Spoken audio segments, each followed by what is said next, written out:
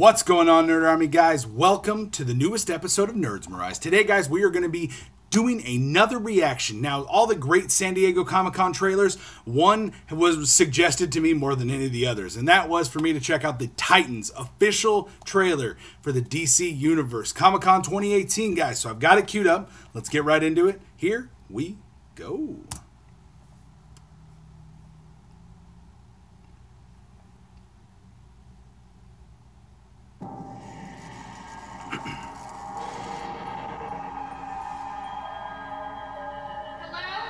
Okay, it's Raven. Who are you? Flying Graysons?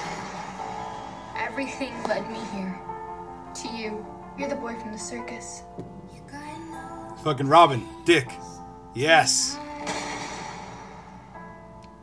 Oh, shit. Damn, son!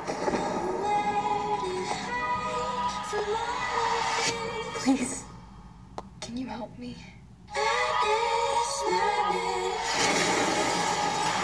Where's Batman?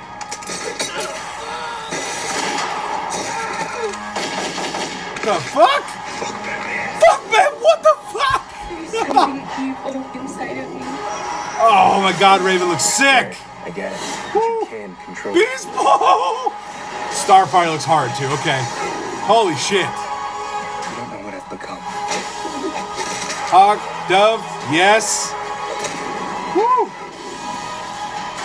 Sometimes, when I feel the darkness. Holy shit! Good. Oh, what the fuck? My Oh, mom says there's no such thing as monsters. I used to think that. wait till you meet your daddy, I girl. was wrong. Oh, shit. Woo. Okay.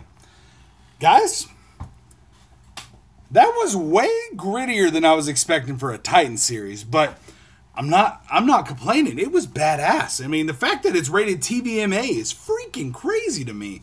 I mean, a lot of the people that grew up on, like, say, the old Titans or the Titans comics, the Titans show, I mean, Teen Titans, when they're back in the day, I mean, yeah, they're adults now, but there's still a lot of kids that are going to see Teen Titans and they're going to just assume Titans maybe or affiliate it in their mind.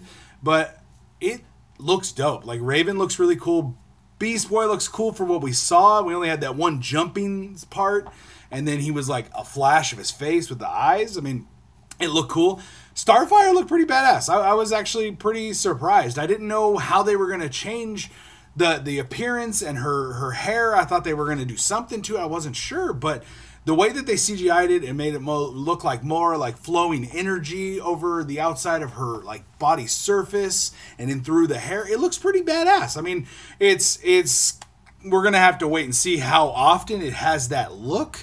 If it's only when she's blasting or getting like super deep into her powers, how she looks resting, or if they're going to CGI anything like that.